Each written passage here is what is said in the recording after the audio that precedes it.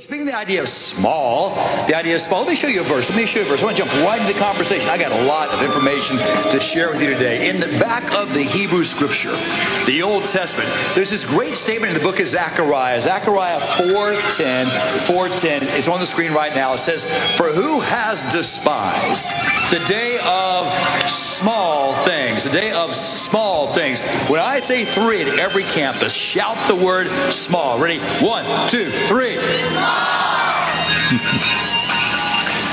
Everybody shout. Everybody shout. What? My goodness, my goodness. Hello, Bezel T3. An American flag where the body of Christ gathers? I mean, so much for the Church of Jesus Christ being an embassy of the kingdom of heaven. You know, Christ's kingdom has no national flag or territory with borders, but instead it is a spiritual kingdom including people from every nation, from all tribes and peoples and languages. And that is something that David Hughes, pastor of Church by the Glades in Coral Springs, Florida, has yet to understand. Now, it's September 11th, and Pastor David Hughes is preaching a sermon entitled "The Power of Small." The best sermon ever. No lie. He actually says that. Here he is talking about the text he will misuse. It's Proverbs 30, verses 24 through 28. Today's going to be good. It's going to be good. This text is rich. This passage is layered. It is so textured. It's so and I've been working hard, praying extra hard, spending. This is going to be good. It's going to be good. In fact, I'm going to say it. Today is going to be the best. Today is going to be the best sermon ever. Today is going to be the best sermon ever. Online, invite someone else, share this. I'm going to say it's going to be the best. Put your hands together for the best sermon ever. Wow. Pretty cocky fellow, this David Hughes. Now, to be fair, he does make one slight qualification. The best sermon ever on bugs. The best sermon on bugs. What, y'all think I'm cocky or something? The best sermon on bugs. The best sermon on bugs. Well, okay then.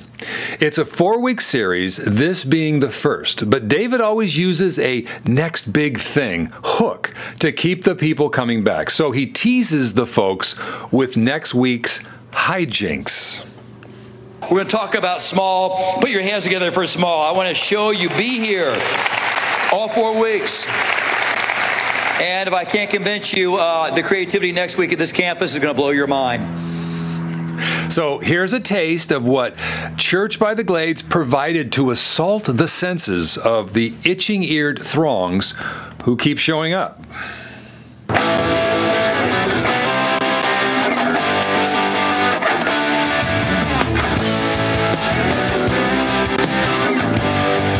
Bumblebee. I wish that I could fly into the sky so very high. Just, oh, I want to get away. I want to fly away.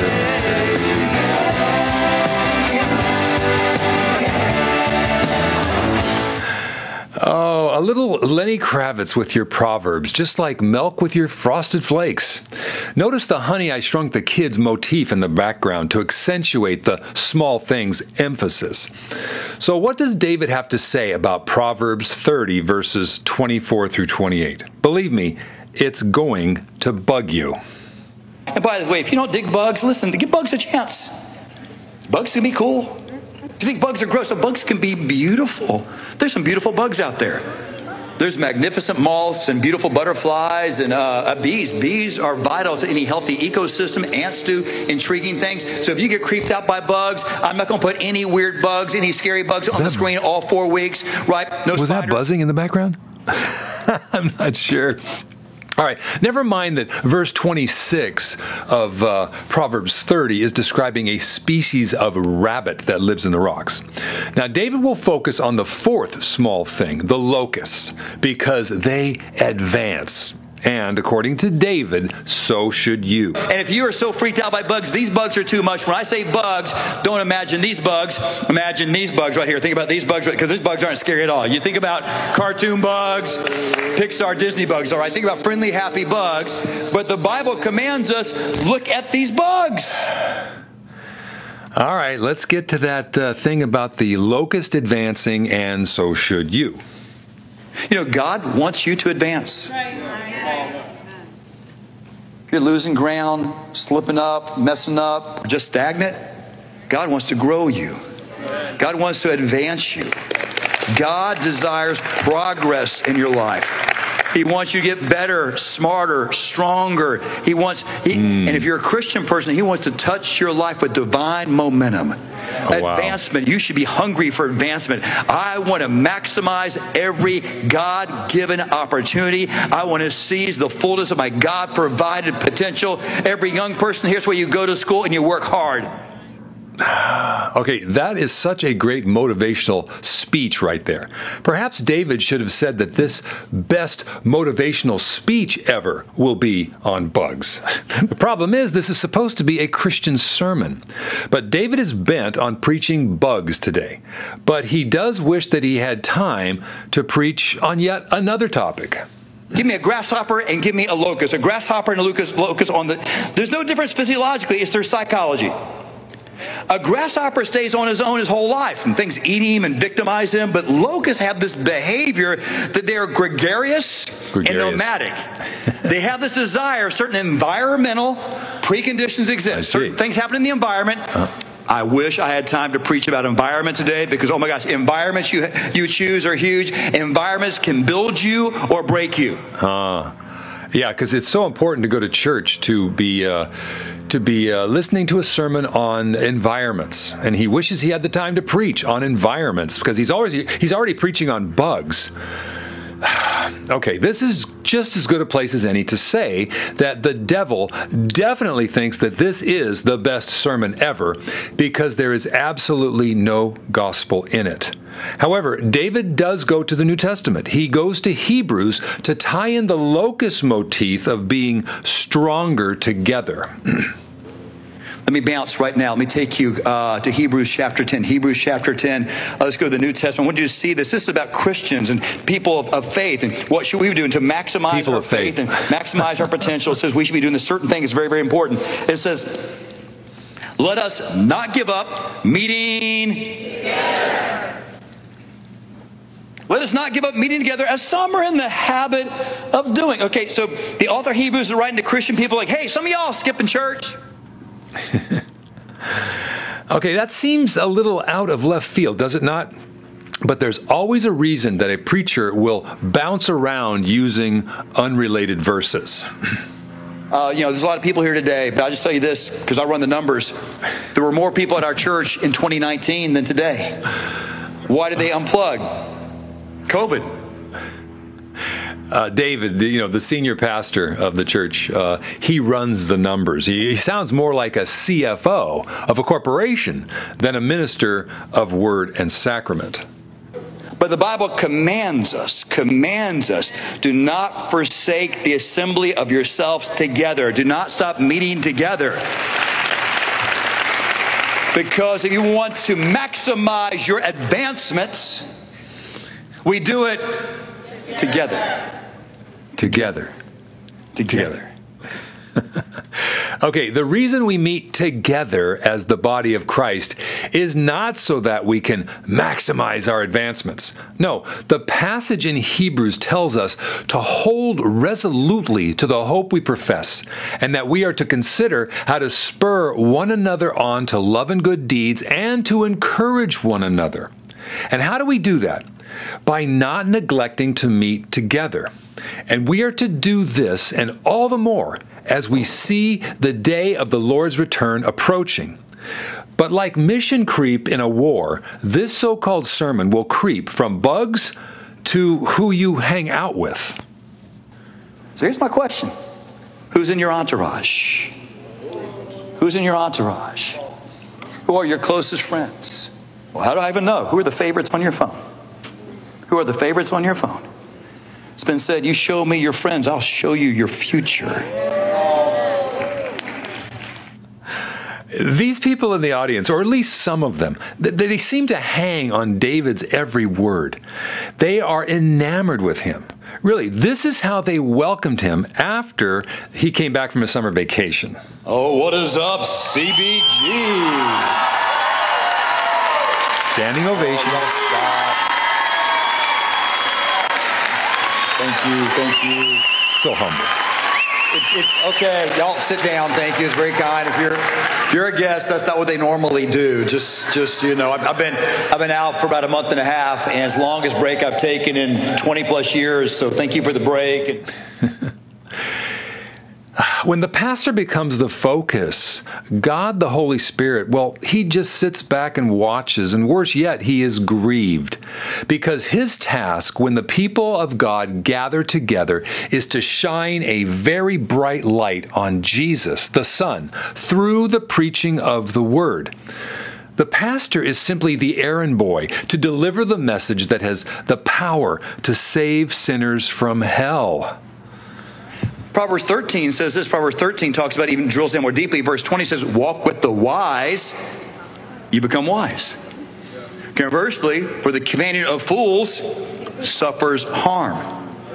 Ever notice if you hang out with stupid people long enough that stupid's contagious? I got to tell you, this is a very good example of what's been called moralistic therapeutic preaching. You give the people some morality, you know, some shoulds and oughts, along with some funny stories or a topic like bugs. You find verses that help you with your illustrations and kind of tie them together like various charms on a bracelet. It's therapeutic in that it speaks to our old Adam, who always wants to work his way into heaven on his own strength. We hear the law, and then we say to ourselves, well, I'll turn over a new leaf. You know, we do this in our minds as we listen, and it makes us feel better. The pastor then tacks on a little God or Jesus at the very end and thinks that he has preached a Christian sermon. But this could not be further from the truth. David will now give the people a recipe for finding wise people, not bugs, but wise people to hang out with. Not going to find the wise person you're looking for, you know, passed out at the frat house Sunday morning. You're not going to find Christian single person, God's person for your life, swiping right on some hookup app. Too real? Sorry, too real, too close to home for somebody? You will find them as you immerse yourself in the house of God. Okay, the house of God. Now, David, do you mean where the people come together for the corporate worship of God through a dialectical rhythm of God's people speaking to him through prayers and confession and praise, and God speaking to his people through his word and sacrament? Is that what you mean? Not just worship. This is great. Worship's powerful. We pray better and we sing better and we probably study the Word of God better together. But I'm telling you, when you take the next step and you find a life group, or you volunteer habitually, or you go to Financial Peace University or Celebrate Recovery, or all these different groups we have, when you take that step, well, what steps should I take? If you don't know, after the service, go out those doors to the little lounge called Best Next Steps. We'll help you figure out your best next step. Well, not just worship. I mean, that's fine. We do our best at Church by the Glades to entertain you each and every Sunday. But the real action is found in life groups or Financial Peace University or habitually serving Church by the Glades. David is convinced that words alone does not a good sermon make. So, David will use props to help us understand the kinds of relationships we ought to have. And I love illustrations. If you're new to our church, sometimes illustrations of something physical helps a spiritual idea become clear, a parable. So I'm going to use beverages because the Bible says certain relationships refresh us. Okay.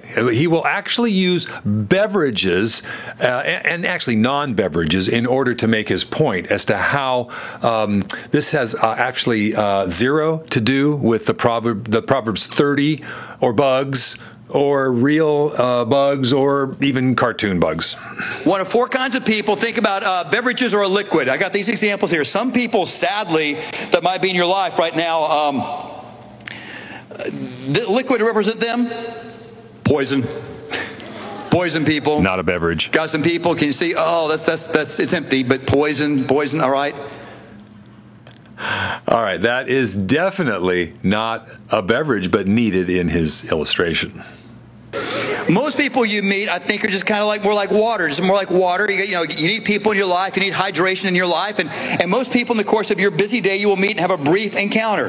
Not really positive or neutral. It's something kind of quick. It's the dry cleaner. It's the person at Publix, right? So whoever you meet, those quick things. So how do you handle these relationships? Be nice. Christian, please be nice. That is the moralism component in moralistic therapeutic preaching.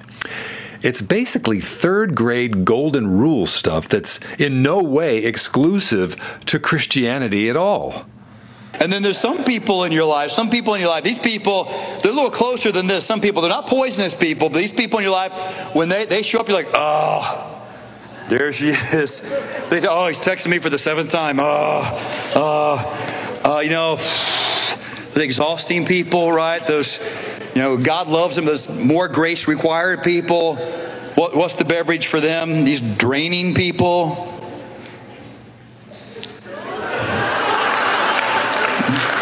They are the prune juice people of life. The prune juice, right? They just drain you. They exhaust you. Right? Prune juice people in your life. Now, I just went too far for someone. I went too far. I was like, David, that is not appropriate. That is not appropriate. And I would take you again back to the Word of God, to Philemon chapter 1, verse 20. In the authorized King James Version of the Bible, it says, yea, brother, let me have the joy of thee in the Lord. Refresh my...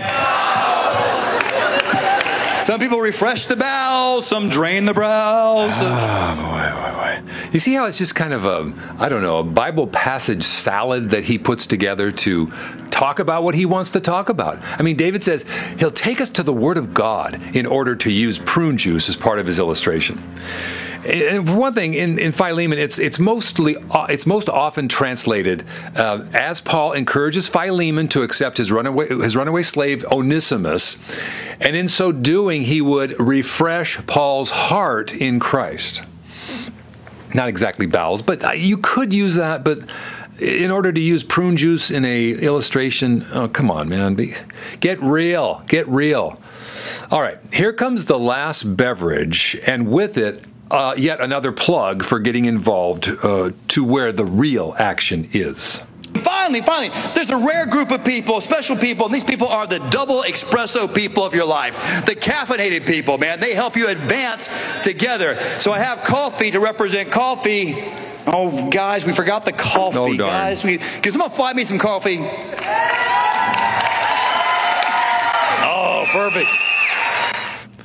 Okay, so this is David's good buddy, Mario. And Mario is a group leader of a men's group called Band of Brothers. And that's why you are, to this day, one of the main double espresso people in my life. And he leads a small group here. What's your small group here? Band of Brothers. I highly encourage it. We need each Men's other. group. We need each other. When do they meet? Thursday night, right here at the lobby, and Friday morning at the lobby, 7 a.m. Friday morning, 7 p.m. Thursday night. Anyways, give it for Mario Padrino. Thank you. Brings me Yay. coffee. Yay. You know, the sermon should be a time where God speaks to his people through his revealed word by the sometimes clunky and ordinary means of a preacher who is standing behind God's word and preaching from it, expounding what it says, not what he wants to say. You know, it's not a time to embed announcements, even for the really good stuff like small groups and Band of Brothers. Okay, to be able to keep with Church by the Glades mixology is what they say of the things that are important to them, where we read on their website of the many things we value, the two we esteem most, and this is really good to hear, are Jesus and his word.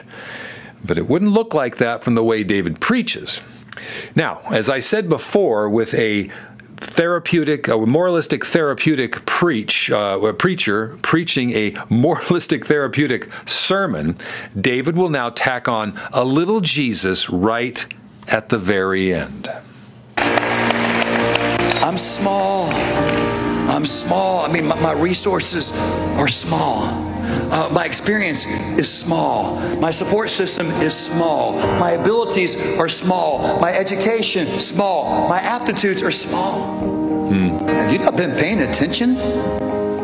Who despises the day of small things? Who will despise the day of small things? Piano music Who will building. despise? Don't dismiss. Don't devalue small things. Small comes the guitar, changes in your bass and attitude. drums. Small changes in your behaviors. Small changes in your strategy can bear huge dividends. So you feel small of a Christian, you're not alone. Even if you give your heart to Christ today, at the end of the service, you're not alone. Because I guess that was the invitation. Relationship. If you say yes to Christ today, you're not alone. It's you and the Father, and it's you and the Son, and it's you and the Holy Spirit. You are far from alone. And now let's get some people around you. Some people who will believe in God and believe in you, who will love God and love you. You need some mighty men in your life like King David. If that happens, guess what? You will conquer kingdoms. You will bring down strongholds. If you do that, you'll finally take some turf. We'll bring about the expansion of your influence, the territory of your triumph. Because guess what? In Jesus' name, we don't do this in isolation. We advance together. Like the locusts. We advance together in community and unity. We advance together, not for our glory, but for God's glory. We advance together in Jesus' name. Father, help us recognize everyone needs the right people in our lives. Ooh, whoa, whoa, whoa. And there you go. There you go. Jesus does get honorable mention, does he not? But in this mashup of small things, bugs, relationships, and prune juice, the gospel that saves people from their sins and the coming wrath of God because of it was totally ignored. You know, take out the last minute of this message, and you could have heard this at a Jewish synagogue, a Rotary Club, a TED Talk, and of course, a Christian Science gathering and a church called Lakewood in Houston, Texas.